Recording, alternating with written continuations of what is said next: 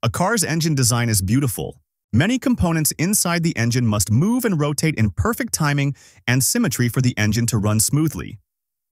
One of the main components is the timing belt. It acts as a bridge to connect integral parts of the engine. In some engines, instead of a belt, a timing chain or timing gears may also be used. So how do they work? The crankshaft is connected to the camshaft via a belt or chain. A belt drives pulleys and the chain drives sprockets. They both perform the same function. The task of the timing belt or chain is to maintain the precise timing of the engine. The timing refers to the synchronization between the crankshaft and the camshafts in an engine. This synchronization ensures that the engine's valves open and close at the proper time, allowing the engine to inhale air-fuel mixture and exhale exhaust gases. Proper timing is crucial for optimal engine performance, fuel efficiency, and emissions control. If the timing is off, it can lead to poor engine performance or even damage the engine. In many older overhead valve engines, the camshaft is located in the block near the crankshaft. Therefore, a simple gear system is often used to drive the camshaft. So if you're wondering how to find out whether your car has a timing belt, timing chain, or timing gears, here's how you can check.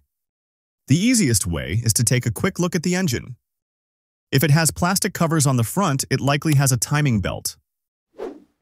However, if it has a sealed metal cover, it is probably a timing chain system.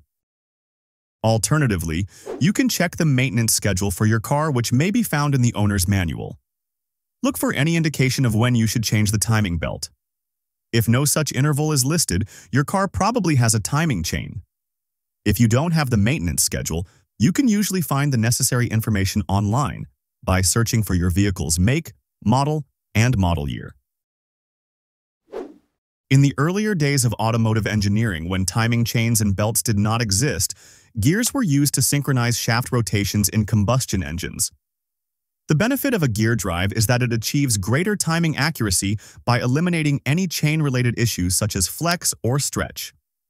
However, gear drives are more expensive than chains and can be noisy. This noise is sometimes desirable to hot rodders as it produces a sound similar to that of a supercharger. Theoretically, gear drives are stronger, meaning they can handle significant valve spring pressure. Gear-driven camshafts provide the most accurate camshaft timing throughout the life of the engine, and typically, minimum maintenance is required.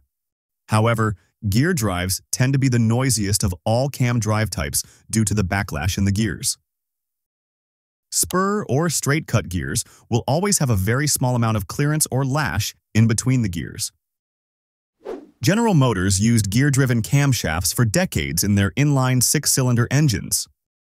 Honda used gear-driven overhead camshafts in their V4 engines starting in 1984 with the VF1000R in Europe, in 1985 with the VF1000R in North America, and later with the VFR 750 in 1986. Many pushrod engines used a single pair of gears to connect the crankshaft to the camshaft. A well-known example is the old Volkswagen Beetle. When there is a cam or more often two cams in the head, multiple pairs of gears are required to drive the cams. Some motorcycles from Ducati and Kawasaki, as well as some classic piston aircraft engines, have used short drive shafts with bevel gear pairs at each end to drive overhead cams. The accurate assembly is tedious. The Holden inline-six engines from the gray, red, blue, and black series predominantly used timing gears. This was a common practice in many older engines. However, with the introduction of the Nissan RB30E and later the Buick LN3 V6 engines, Holden transitioned to timing chains. Timing chains were becoming more prevalent in the industry due to their benefits in terms of durability and noise reduction. However, as time progressed, designers realized that gears were not as effective for car engines. Although the gear system was solid and reliable, it had many disadvantages. One is that as the engine heats up, it expands, so the actual distance from the crankshaft to the camshafts increases. The driveshaft design easily tolerates that, but a series of spur gears will develop backlash. The engine block often requires modification, and some gear drives need a special cover which can interfere with engine-mounted accessories. Another potential problem is the clearance between gears, which must be correct in order for the teeth to mesh properly. A line boring can change the distance between the crank and camshafts, so adjustments may be required at the idler gears. Engine builders are also aware that gear drive systems can transfer harmonics to the valve train, potentially leading to camshaft or valve train failure. Furthermore, bad timing gears cause serious engine issues like rough running and backfiring. If you ignore these problems, you might end up with more costly engine repair jobs. In the worst-case scenario, you might need to replace the entire engine. Consequently, car engine makers began to use timing chains instead of relying on multiple interlocking gears, as these are better suited for transferring drive over larger distances. With the introduction of timing chains, there was a shift in car engine design. These engines were overhead cam engines. Compared to pushrod engines, overhead cam engines have a greater distance between the crankshaft and the camshaft, which means a longer timing chain is needed to connect both shafts. Also, in this design, the crankshaft sprocket had teeth that the timing chain could engage with. As a result, many American engines began using timing chains. During the 1950s and 60s, timing chains became more common in the automotive market. Because of the technology available back in the day, the use of chains in overhead cam engines often resulted in significant issues. The materials and engineering practices available were not sufficiently advanced to ensure the reliability and performance needed for these systems. As a result, many engines experience problems such as excessive noise and vibration, which could lead to a less smooth operation. Additionally, the chains could develop slack or wear out quickly, disrupting the crucial synchronization between the crankshaft and camshaft. This could negatively impact engine timing, leading to performance issues and increased risk of engine failure. Overall, the combination of these challenges prompted manufacturers to seek more reliable alternatives, such as timing belts, to enhance the performance and longevity of their overhead cam engines. The first known car engine to use a timing belt was the American 1954 Devon Panhard, which used an engine converted from pushrods to overhead camshafts through the use of a toothed belt made by the Gilmer Company. Devon Panhard's success on the track was notable, as it won the Sports Car Club of America National Championship in 1956. This victory not only highlighted the capabilities of the car, but also validated the effectiveness of the timing belt system in competitive racing environments.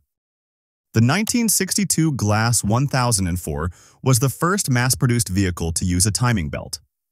The 1966 Pontiac overhead cam six-cylinder engine was the first U.S. mass-produced vehicle to use a timing belt, while the 1966 Fiat twin cam engine was the first mass-produced engine to use a timing belt with twin camshafts. In the 1960s and the 70s, the number of belt-driven engines on the market started increasing with the number of overhead cam engines on the market. And by the mid-80s, timing belt-driven engines outnumbered chain-driven engines all over the world. The belt is typically made from rubber, although some belts are made from polyurethane or neoprene. The belt's structure is reinforced with corded fibers, which are usually Kevlar or fiberglass. These fibers increase the tensile strength of the belt, acting as tension members, while the toothed surface is reinforced with a fabric covering. In the mid to late 90s, rubber belts began featuring HSN, which stands for highly saturated nitrile.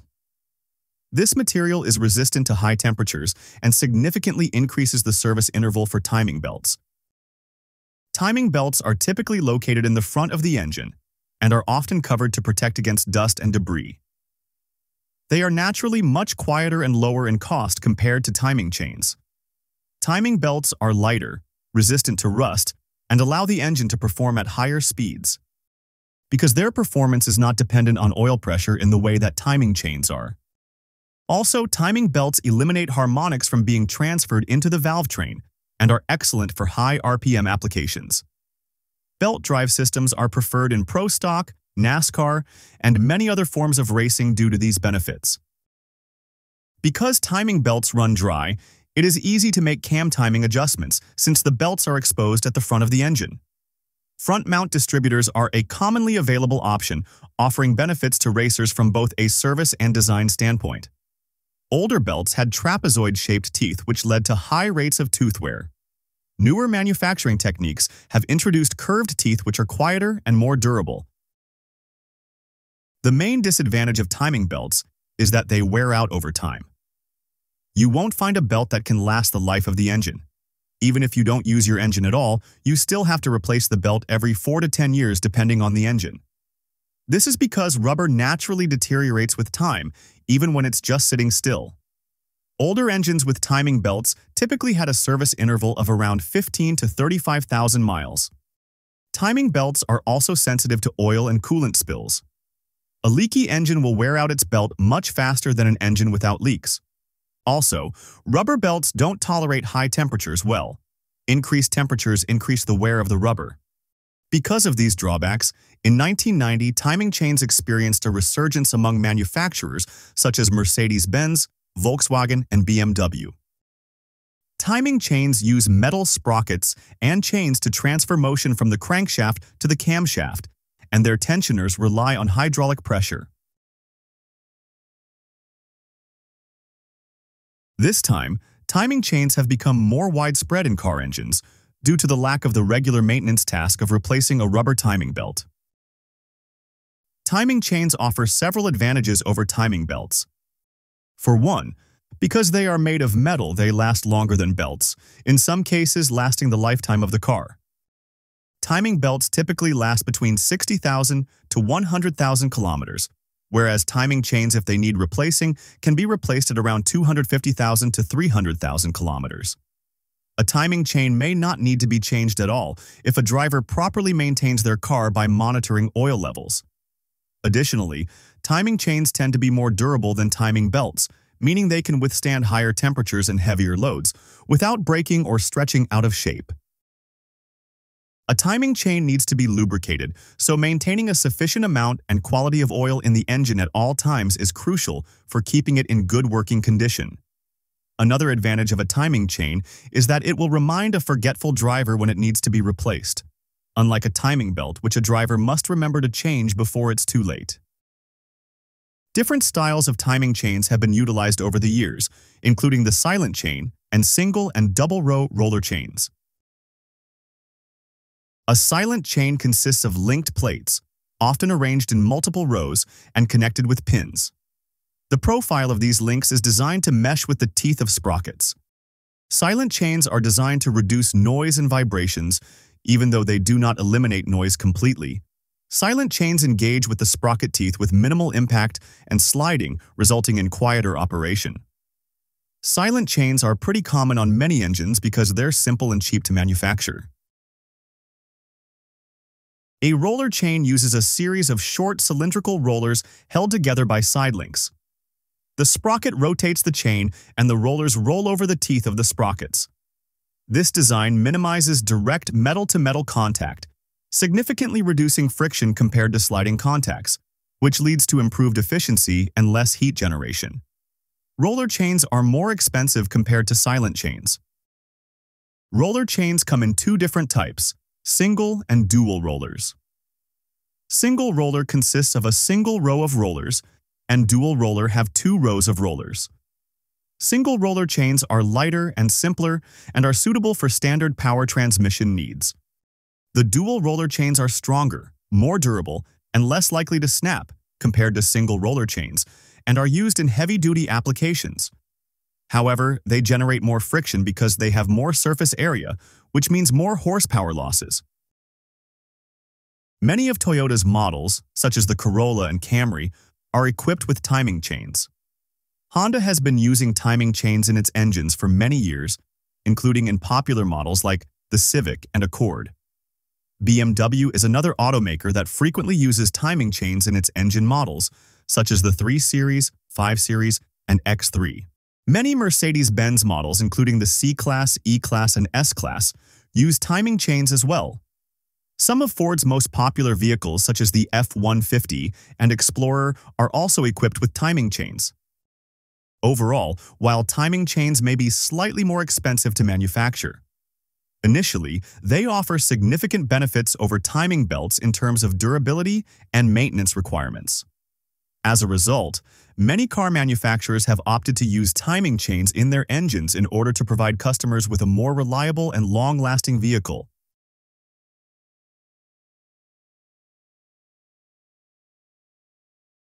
Another factor to consider is whether your car has an interference engine or a non-interference engine.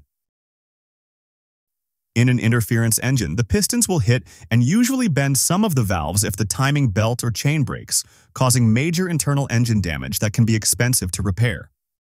In a non-interference engine, no internal damage should occur if the timing belt or chain breaks. Regardless of the type, the engine will stop immediately if the belt or chain breaks, leaving you stranded. Therefore, if you have an interference engine with a timing belt, it's much more important to replace the timing belt at its recommended intervals. Toyota relies heavily on timing belts instead of chains because they are reliable in Toyota engines, and every engine they make is non-interference.